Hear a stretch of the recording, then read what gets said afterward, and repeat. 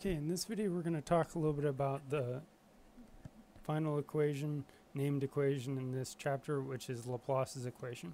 So our physical representation is that u of xy is temperature again, just like the heat equation, of a particular point on a rectangular plate. So unlike the heat equation and the wave equations that we were writing as u of xt, so our two variables were x and t. Now we're using x and y because we're talking about two-dimensional surface.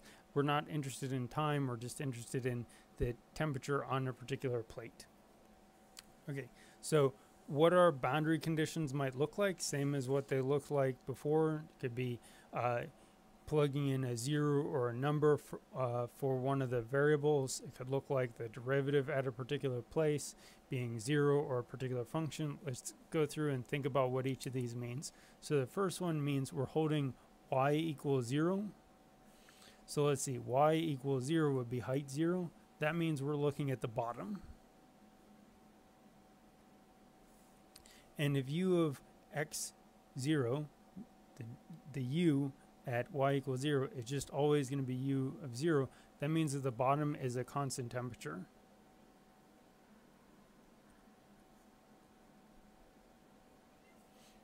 Let's see, if u of xl is u1, that means we're plugging in y is equal to l. And so y equals l presumably would be the top of the rectangle. So I guess this is the top is a constant temperature.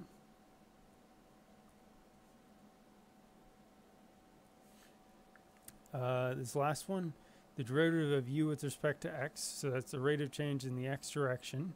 At x equals 0, that would mean on this left-hand side is equal to 0, which means that on the left-hand side, the temperature is not moving left to right. So I guess that means that the left side is insulated.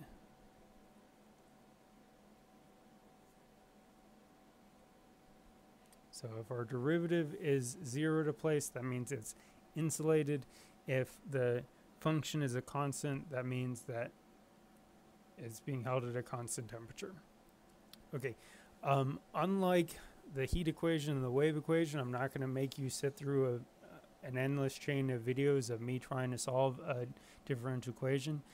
It's going to be the exact same steps. You solve a separable PDE, you split a function of u of xy into 2, you solve for the lambda, you combine your eigenfunctions, you solve for your constants. It seems like maybe it would be helpful if somewhere on this piece of paper I actually had a differential equation written down. Maybe let's do that. So our differential equation is second derivative of u with respect to x plus second derivative of u with respect to y is equal to 0. That's really important. Otherwise, how the heck are we supposed to get started? Okay, so our Laplace's equation, so-called because it's also the Laplacian of u, is this equation. In order to solve it, it's just another differential equation with derivatives of u. We write u as a product. This time it's capital X times capital Y instead of capital T. We're going to have to solve for capital X and capital Y separately, so separate the constants. Once we do that, we're going to have to do a Sturm-Liouville problem on whichever one we have the best eigenvalues for. In the previous problems, it was always x, but depending on your boundary conditions, it might end up being easier to solve the y's first, but it's not a hard and fast rule. Once we do that, once we find lambda, we plug lambda into the other equation. So we'll have a d in x and y. We solve one, plug our lambda into the other one.